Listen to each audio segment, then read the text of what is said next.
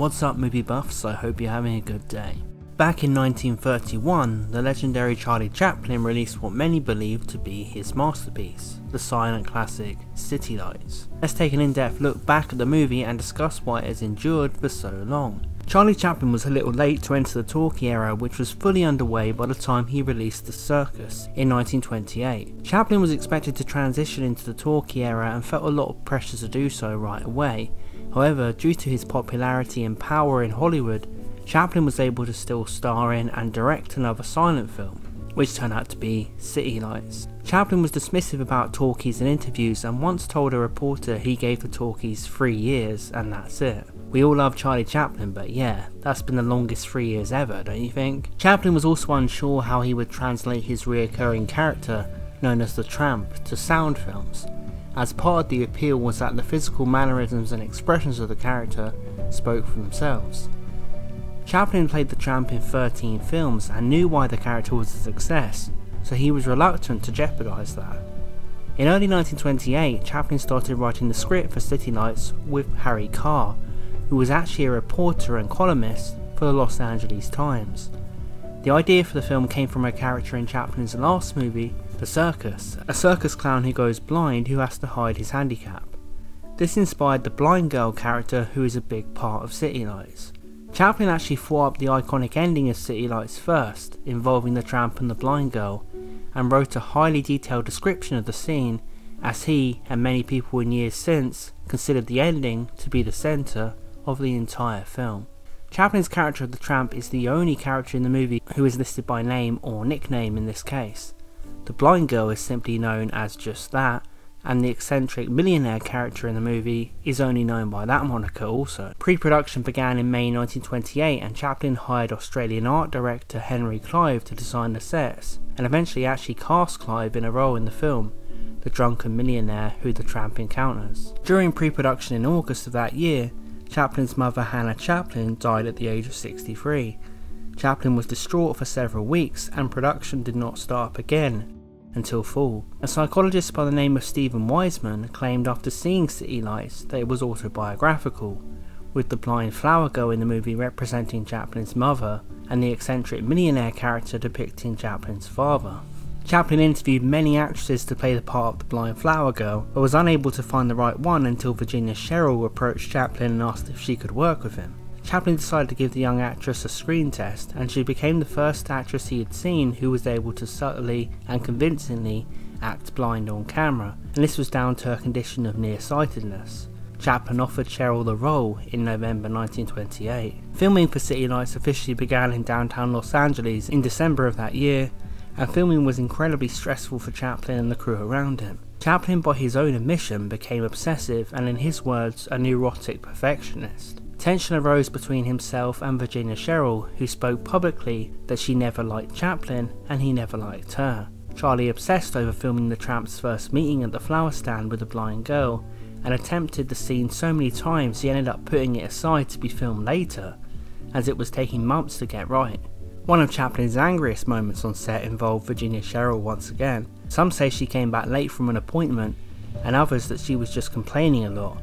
Either way, Chaplin lost it and fired her on the spot for whatever the reason. Eat your heart out, Gordon Ramsay.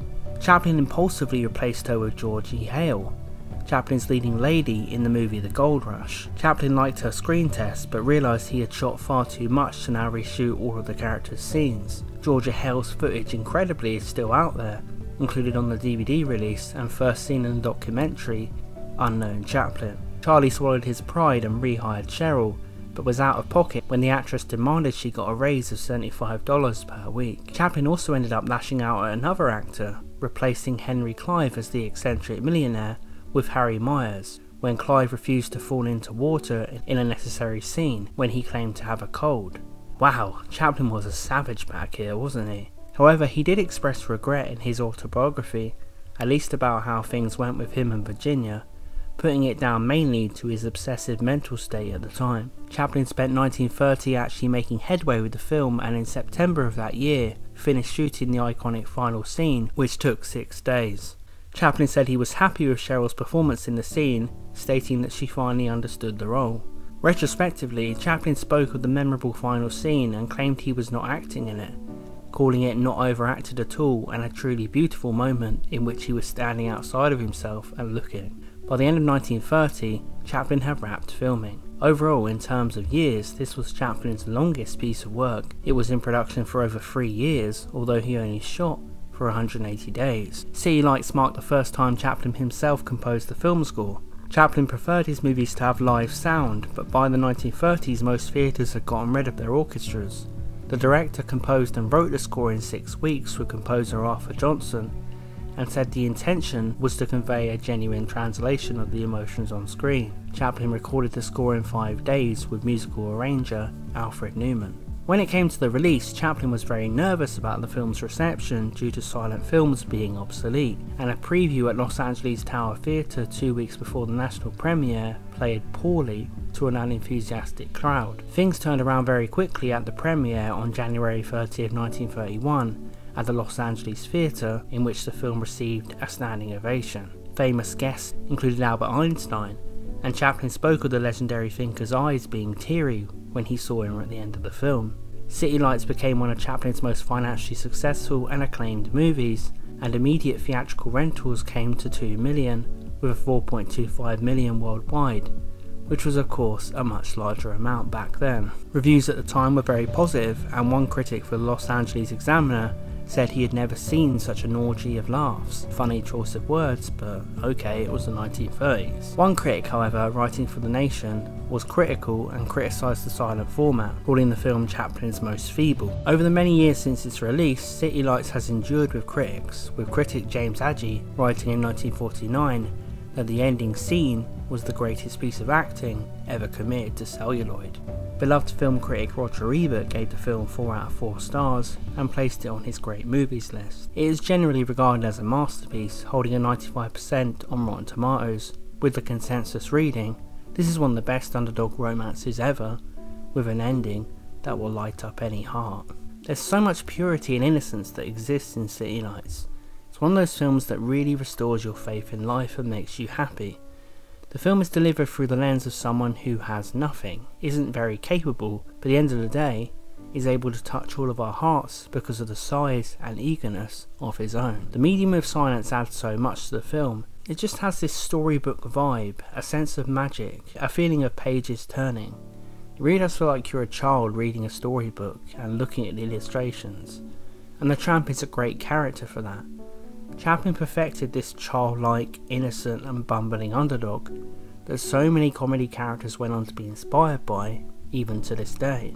Every comedic actor was pretty much influenced by Chaplin's Tramp in some way through the years, and that's a stunning achievement. But I think what still to this day sets the Tramp apart is the earnest and well-meaning nature of the character. So many comedy actors forget this, not realising that it's not necessarily what the Tramp does that's funny, but how he does it, and the time Chaplin takes to add little touches that capture your heart. When he first meets the flower girl, that scene is so sweet and well done, as we see both of these characters slowly open up to each other and the beginning of their connection, with a little bit of comedy thrown in. Scenes like this show the beauty of silence. It's about the facial expressions and the connection. Two people who are lonely and rejected coming together in an innocent chance meeting. The fact she's a flower girl just adds even more tenderness to the scene. The character really does represent a possible blooming in the Tramp's life, after he's been saddled with bad luck for so long. The film really is about the possibility of what can happen in a day if your heart is open. The Tramp gets into good situations and hopeful ones, but at the same time his chance encounters lead him to stressful and worrying situations also. One of the funniest examples of this is the Tramp meeting the eccentric millionaire by chance. That scene where the millionaire is drunk and is attempting to commit suicide and the Tramp manages to change his mind is tragic but also hilarious. It's a sweet idea that an accidental encounter saved this man's life. The fact that it happens with the Tramp nearly dying himself by being pulled into the sea by mistake just makes it all the more of an absurd situation. It's hysterical, but at the same time you feel awkward laughing, as the idea of the suicide attempt behind it is so morbid. This is an example of Chaplin taking one of those terrible things in the human experience and transforming it into a slapstick scene that ends hopefully. It's also incredibly charming how that scene ends with the millionaire saying he's going to take the Tramp home with him, and the tramp is sure to remember the flower that the girl gave him before he leaves.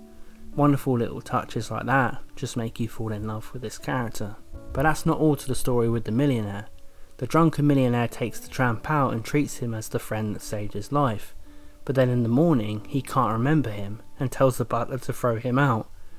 The tramp then keeps running back into the millionaire when he is drunk, and he recognises him, embraces him and spends time with him, and then sobers up and treats him like garbage that he discards. It's hilarious that the butler, who sees the tramp both when the millionaire is drunk and sober, still just does what he's told and throws him out despite knowing it's him. It's a funny yet sad element of the film, and again is an example of Chaplin mixing humour with sadness and bad luck.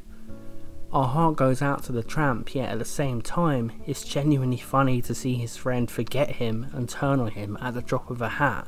Just such a random situation. The tramp gradually gets closer to the blind girl, and when she falls ill he goes round to look after her. To see these two people who are ignored by society find each other and smile and giggle just fills your heart with joy. However, the blind girl is going through financial difficulty, and the tramp promises her he will get her out of it. Nowadays we would look at scenarios like this as perhaps the guy sucking up to the girl to get her to fall in love with him. But you don't get that vibe here. The tramp genuinely cares. His concern for this woman comes from a real place, and that makes it mean so much. I honestly don't know how anyone could watch this film and dislike the character. It would be a real challenge. That wide-eyed and longing look on Chaplin's face tells you all you need to know. The tramp is real, he's not forcing anything. That's why there is nothing cynical about this film. Kindness is at the centre of everything that happens, and you could believe it way more than you would today. One of the zaniest and most memorable moments in the film is the boxing scene, where the tramp enters himself in a match to raise money for the blind girl. This entire scene is bonkers and just seems so random. It's crazy that this early on in movies, Chaplin was creating surreal out of the box imagery. I mean, think about it, this little man with his hat and moustache suddenly being put amongst big tough men in a boxing locker room. It's some true early fish out of water stuff and very creative. I mean, the boxing match itself is just as crazy. A mix of the tramp running away, flailing around, and then randomly throwing punches and managing to somehow do well before quite literally launching himself at his opponent. It's just absurd. So hilarious because you have no idea what's going to happen in this fight, as the tramp shifts from doing well to getting hurt. I love the fact that Chaplin still keeps this insane situation grounded, as the tramp imagines the blind girl in his corner at one point to remind himself why he's doing this, and also to remind the audience of the enduring and real love that is lingering underneath this screwball scene. So I'm going to close out this video by talking about the iconic ending. But if you haven't seen the movie, I'd strongly recommend watching the film first. It's a fantastic piece of work and a must see. And this is an ending you don't want spoiled, so feel free to come back to this video when you've seen the movie. The ending is iconic for a reason. Filmmakers have tried to emulate these genuine emotions ever since, and still struggle to match the true humanity of this final moment. I love how Chaplin sets it up. The tramp has been released from prison and he is wandering the streets, picking things up on the street and looking quite run down and pathetic. A child on the street shoots him with a pea shooter, and the whole thing is set up to show how the tramp is the lowest he's ever been. No one respects him, and he feels he has lost the one amazing thing he had. He walks past the blind girl's new flower shop, which she had funded with the money the tramp raised for her before going to prison. The tramp realises it's her and stares through the window. The beauty of this scene is the tramp does not know that she can now see, and the whole scene is a build-up to him realising she is finally able to look at him and realise who he is. The looks on the faces of the two actors is a complete masterclass. Your heart goes out to both of them. This ending is a wonderful moment of the ordinary becoming extraordinary, of love enduring, of acts of kindness not being forgotten and not having been for nothing. Her face when she tells him she can now see is so heartwarming and emotional, and then Chaplin's final expression has gone down as one of the most memorable in movie history. Capturing even an ounce of the humanity this scene does would make any filmmaker happy. This ending is quite simply timeless. It doesn't matter how many times you see it, it will only get more bittersweet. So movie buffs, it's over to you. What do you think of City Lights? Let's talk about this classic movie in the comments below. If you enjoyed this video, please click on another film discussion on the screen now of a similar movie, the Italian classic Life is Beautiful. And please consider subscribing for more. Thank you so much for watching, and I'll see you guys in the comments.